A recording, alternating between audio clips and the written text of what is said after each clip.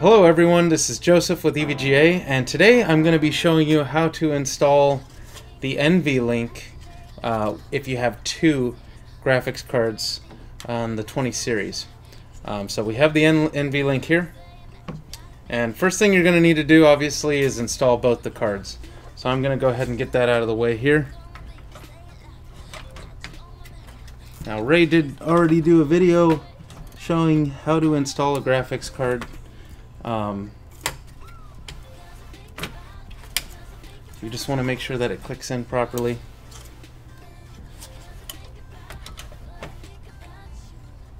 You should have all that information available to you. Okay, so at this point we've got both the graphics cards installed, so we're just going to install the NVLink on top here. And just make sure that the cards line up properly so the NVLink could sit firmly on both cards here. In this case, you're going to get a nice kind of a click feeling. That's how you know it's set in all the way. And then you're going to want to hook up the power to the graphics cards as well. So, let me just get both these in here.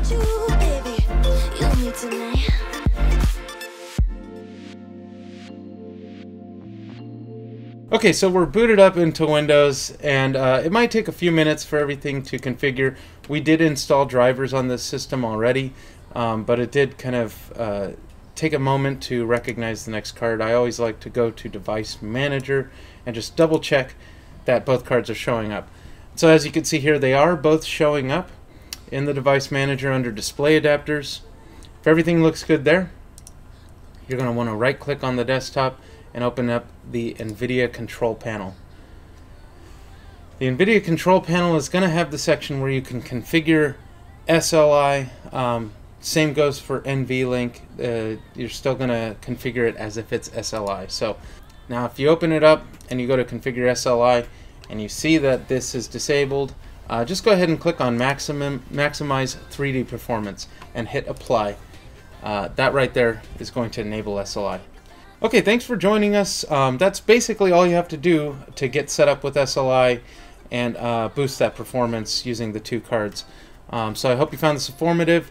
If you have any other suggestions for videos, make sure to always leave a comment down below. If you have any questions as well, leave a like if you like, and go ahead and subscribe. Have a good one.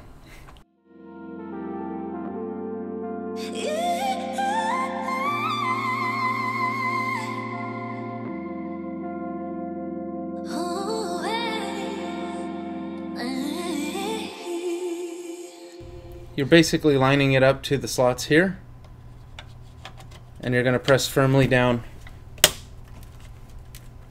until something breaks. I'm just kidding.